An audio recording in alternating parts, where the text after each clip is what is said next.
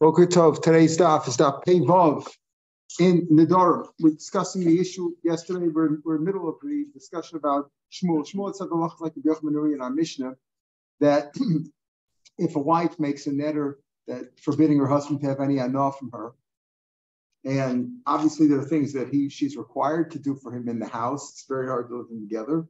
So the Tanna Kama had said he doesn't even have to break that neder. It's not chal because she's obligated. She's meshubah to him. They even said he should break it because maybe she'll do more work than necessary, and she's only obligated for certain things, not for other things, and therefore the neder could be chal. He should break it. Rav Meir says, no, I agree that she's obligated to give him all that stuff, but maybe he'll divorce her later on, and then when she's no longer obligated to do services for him, if he wants to take her back, he won't be able to because the neder will be chal. So the Gemara said, Shmuel pasmak b'yochim that he has to make neder, maybe he'll divorce her. The Gemara says, what do you mean? It's davar shelo b'lolam. She's not divorced now. If it's not chal now, if the neder is not chal now, how could it be chal later on? Doesn't make any sense. If neder is not chal now because she's married, how could it be chal later on? Oh, you'll tell me maybe he holds that you could sanctify or prohibit something in the future, davar shelo b'lolam. But we see that he holds like Shmuel passes like Rabbi Yochanan Sandler, that when a man says, I makdish the produce of my wife's toil, Rav Meir says, yeah, you could, the minimal stuff that she's obligated to, it doesn't mean anything, can't be makdish that, but the extra part that he is entitled to, he could be makdish because Rav Meir holds davar shalom, you could makdish davar shalom. Whereas Rabbi Yochanan says, no, it's chulin because you can't be makdish. It's not here right now. The stuff isn't here. You can't be makdish something in the future that's not here. So there we saw the machlokas. The Tanna Kama said, the Tanna Kama, the Ron was on Amid Beis that and even Rav Meir says he makdish davar shalom doesn't mean even there he says. The Ran explained, Rav Meir says, you're makdish not when she's alive, but after he inherits her, in the future. We're not talking about the stuff that's right now. He says, we're talking about whether she's mechuyev to give him or not mechuyev to give him while they're married, but we're not talking about that. Ran says, when Rav Meir says he can be makdish the extra part of stuff after she's dead, after that's the davar shelo b'olam.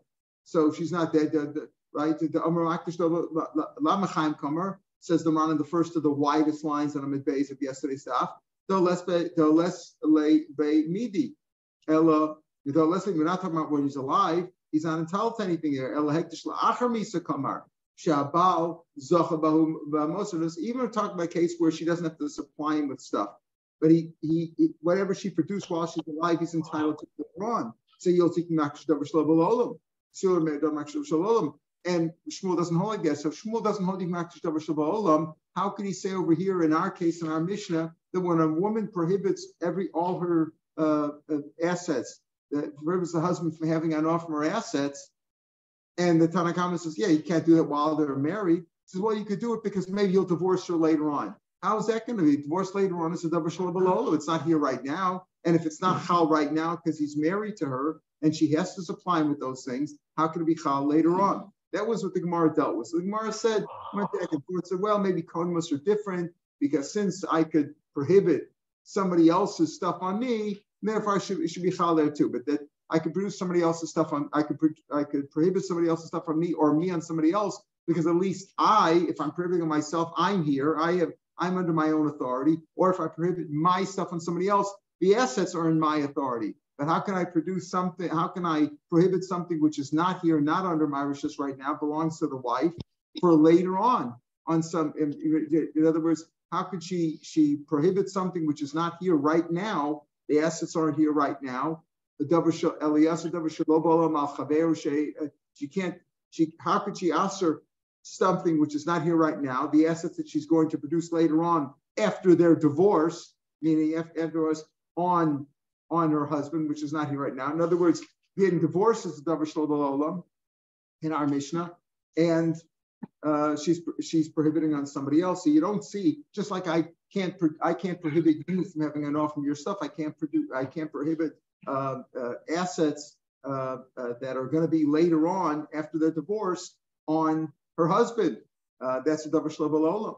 So Eliezer davar shelo b'olam, meaning assets after the divorce on her husband, which is on somebody else. You don't see you could do that. So the Gemara tries to compare it to a case of where he says, well, if you say she's makdish her hands, still they're meshubah to the husband right now. So again, it's a davar shelo b'olam. The fact that the divorce later on, that's davar shelo b'olam.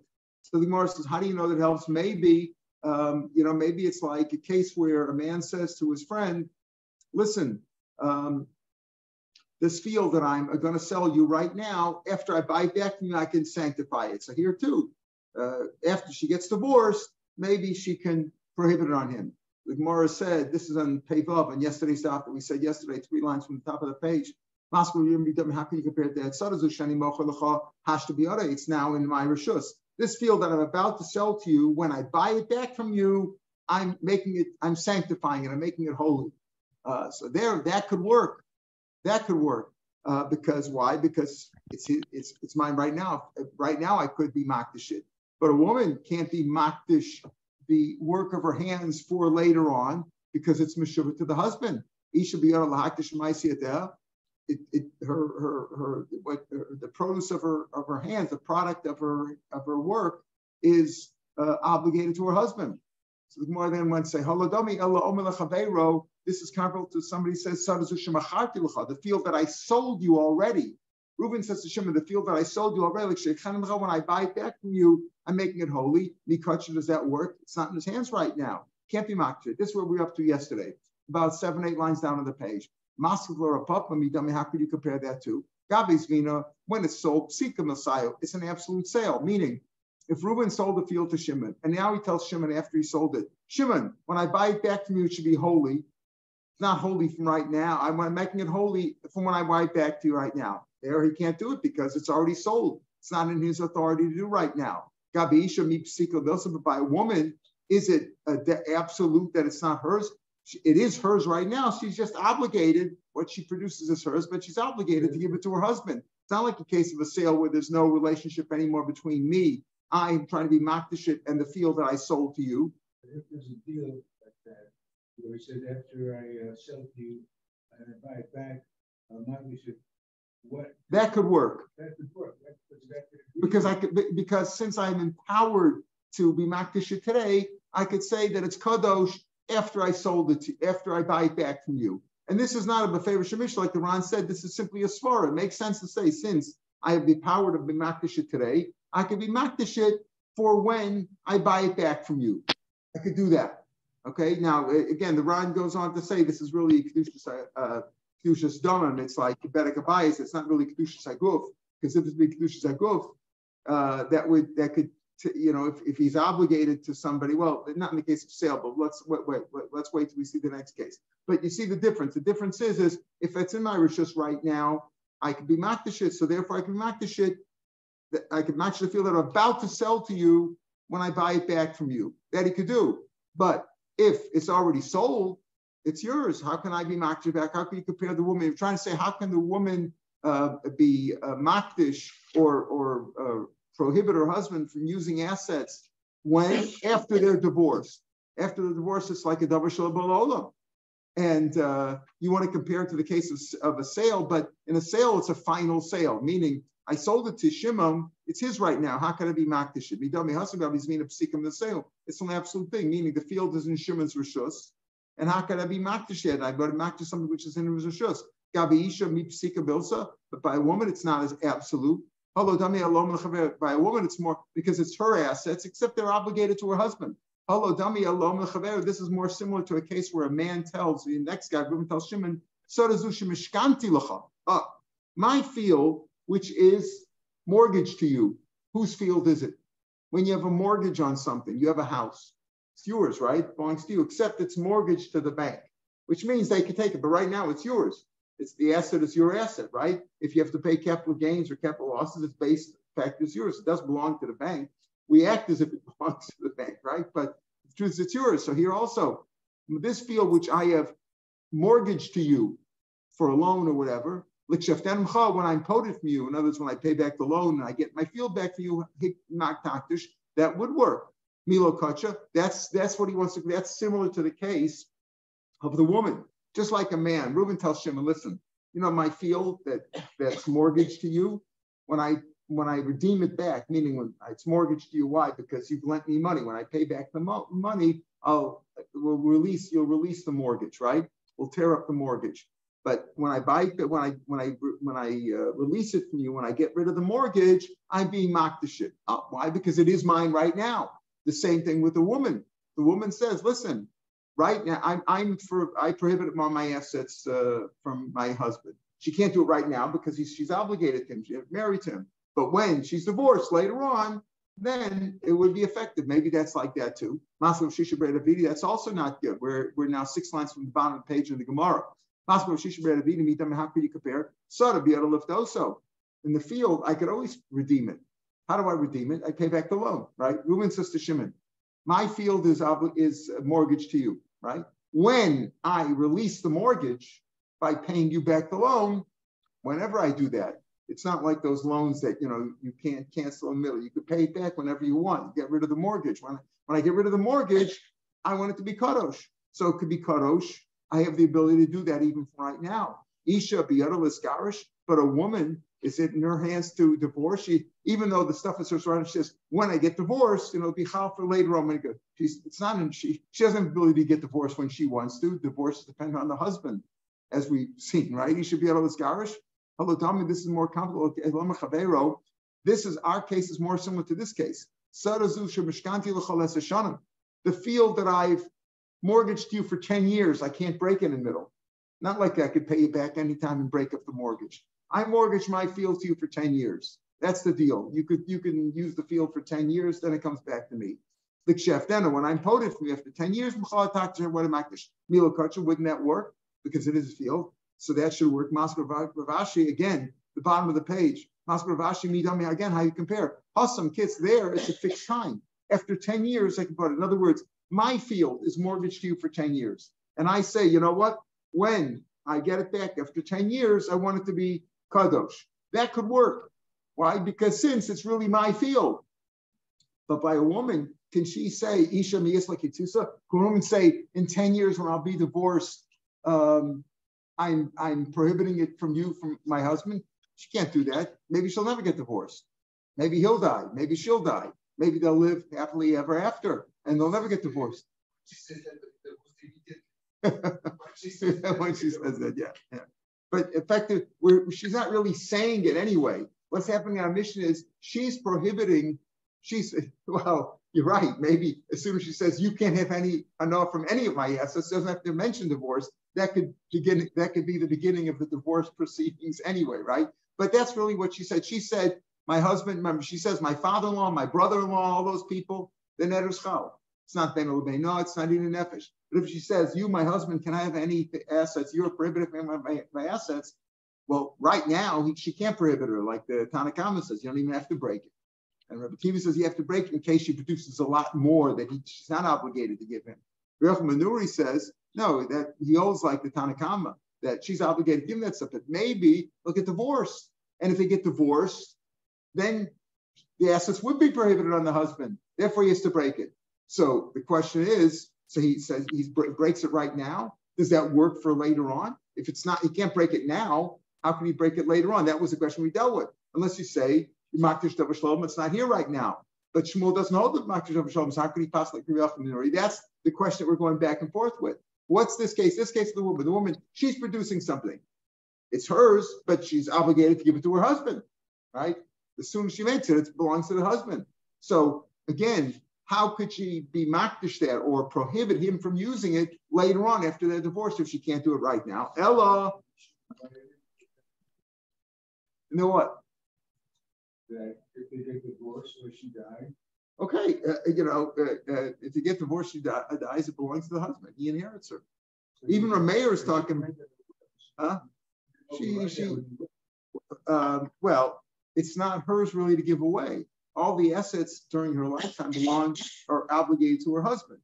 What is she saying? That, well, before I die, I want my assets to go to Jim over there. What are you talking about? They're obligated to her husband as long as they're married. If she dies, if she predeceases the husband, So then he inherits her. A man can give away his assets before he dies, right? That's why we write wills today. So you don't have to come on to the halach of the Torah that everything belongs to the boys, and if there's a bechor, he gets a double share, and eventually you will cause a fight in the family that will never be rectified during their lifetime. That's unfortunately what the halachas of the Torah do if you follow that. But the Torah allows for giving away your assets before you die. You don't have to go by halachas of the Torah. Some say, well, you need to do it, so you should give the boys, like the lawyer that I used, Dan Frimmer, the professor at Talmud Chacham. He says, give your svarim to your boys. Nobody wants your old svarim anymore. They got new ones. But okay, give the svarim to the boys. But otherwise, anyone, I'd say this to everybody, if you don't divide up your assets equally among all your children, you're making a big, big mistake.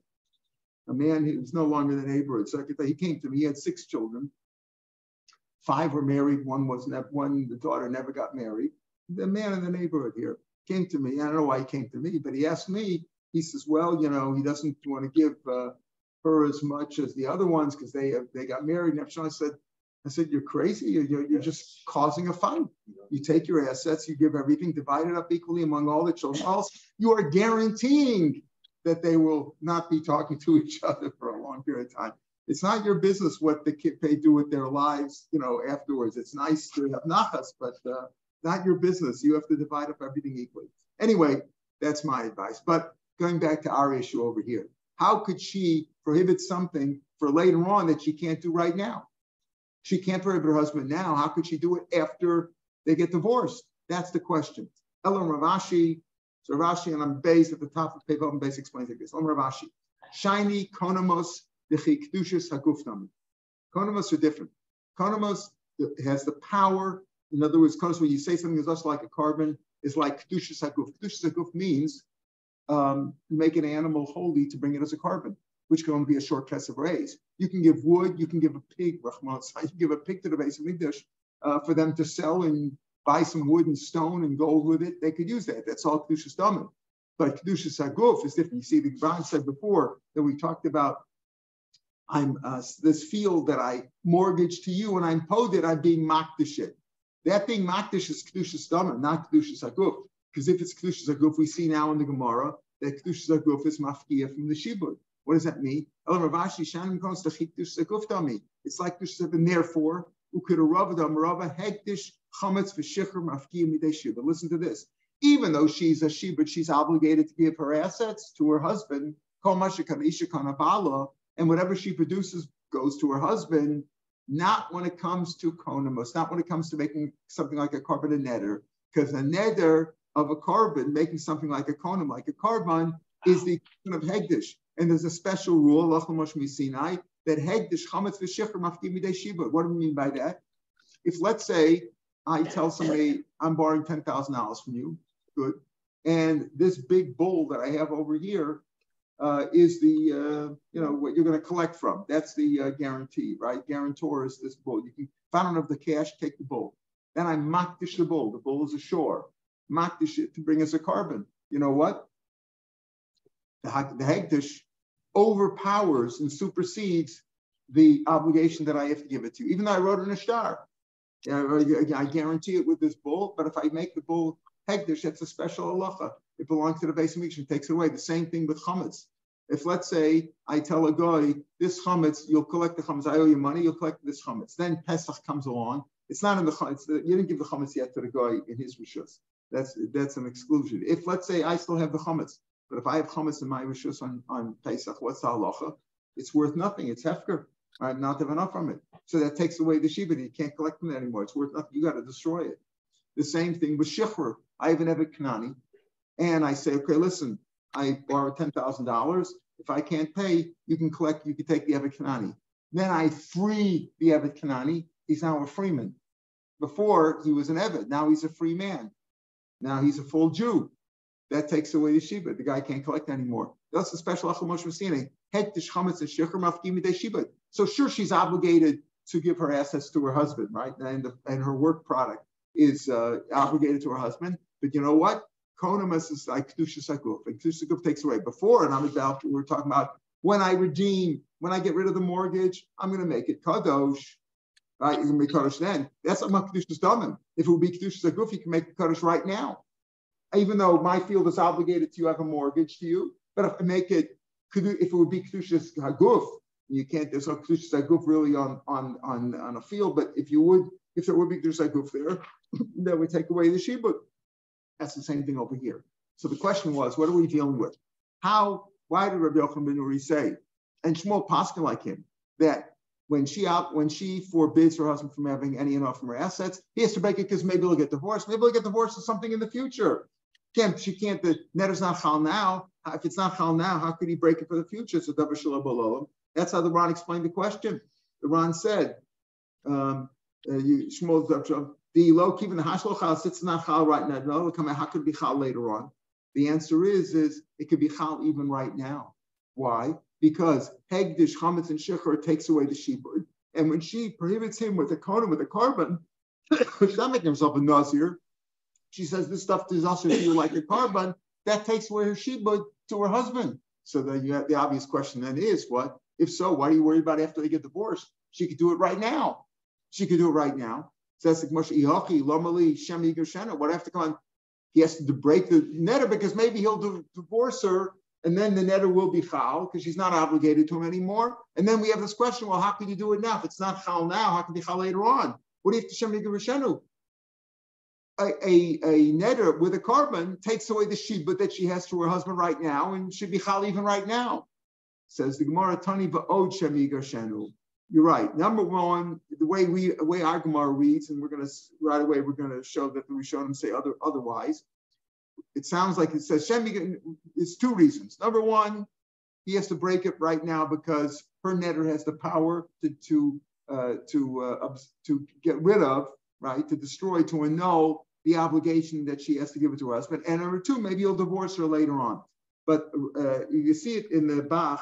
Bach reads that it's actually easier to read in Rashi, in the Pirush, they call him the Furish Rashi, right before the Mishnah, about on the inside, on the left side, about 8 lines from the bottom of Rashi. The Mukwas Lamastis and Shemi Gershena, I feel a Ratzlagash, even if that's not the Shalik the shoe, should be Kaddish right now, because it's economist is like Hegdish, and Hegdish has the power to get rid of the obligation. Umashani Almur Rabbanan Lishibuda, the Rabbanan strengthened the shibud of the husband,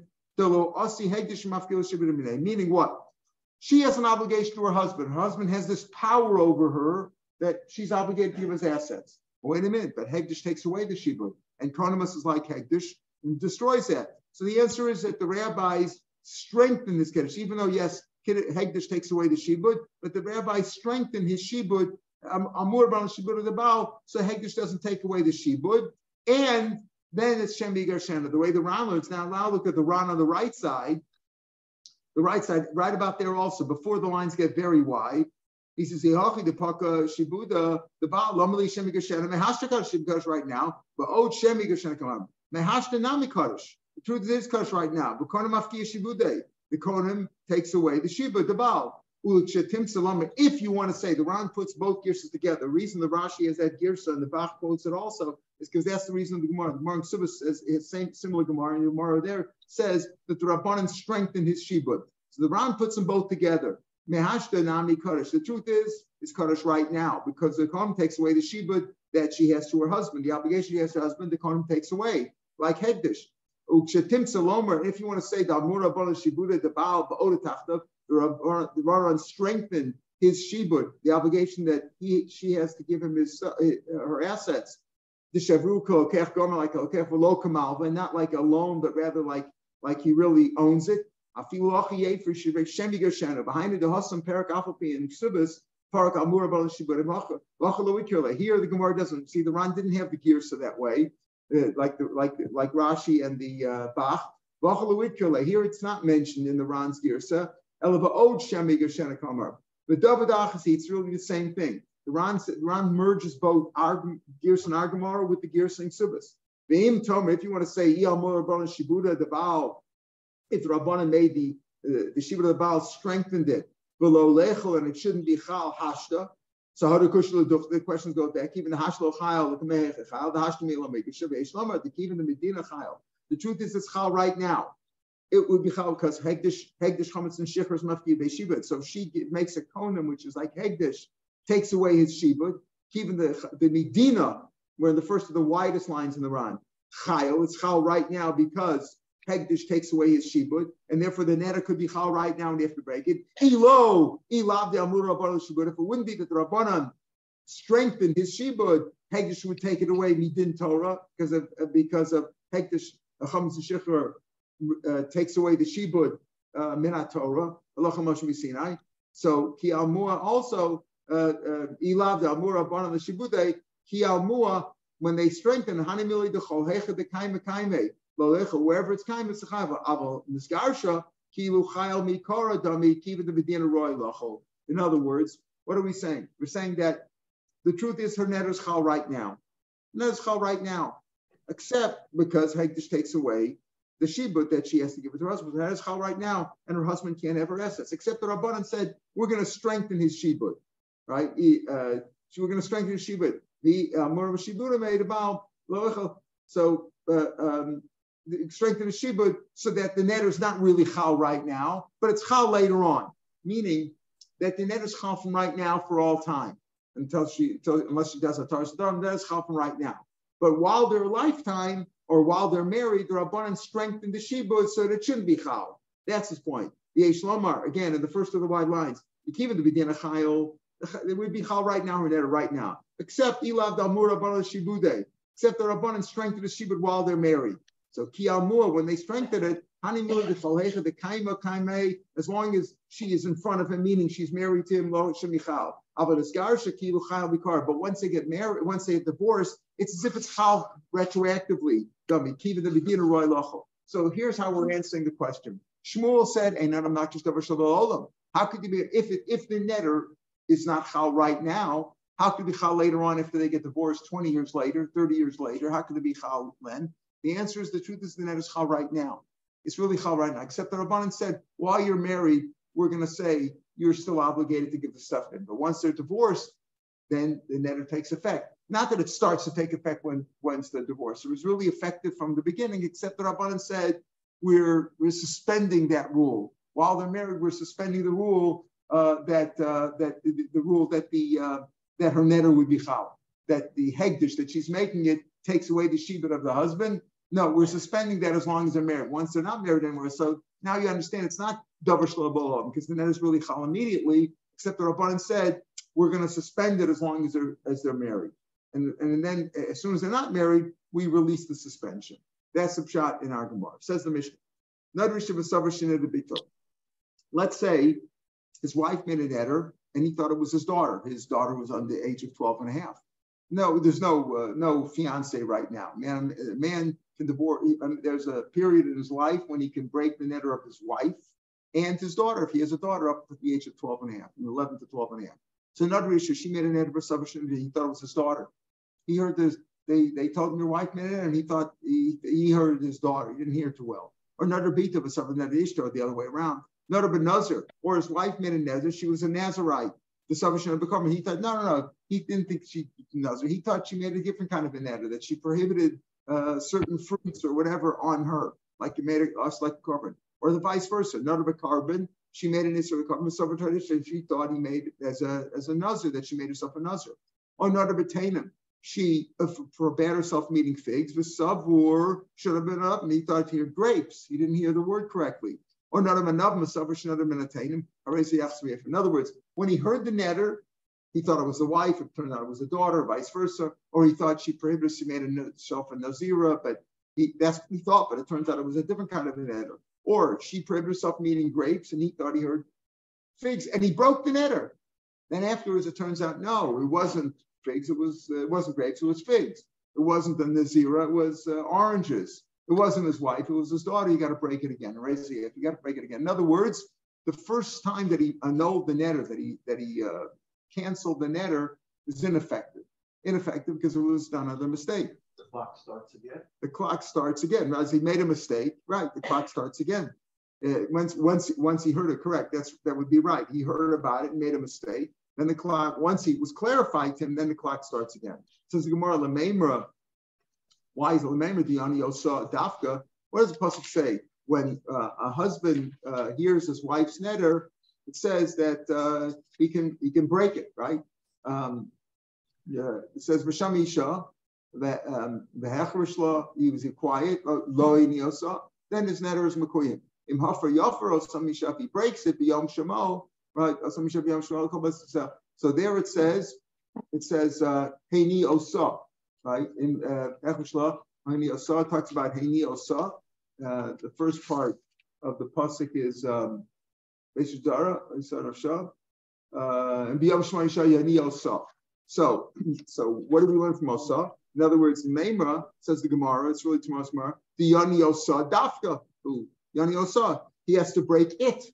That netter, the netter on that woman, on that particular netter, is Dafka. And the Ran says, that's for breaking it. Yani Osa means he's for canceling it. What about Kim? So the Ran goes into all the Bichos over here. How do we know that the same thing applies if he confirms it? In other words, it's whether confirming or canceling it. If he confirmed or canceled the wrong neder, right, and the wrong woman, the wrong kind of netter, whatever he did is ineffective.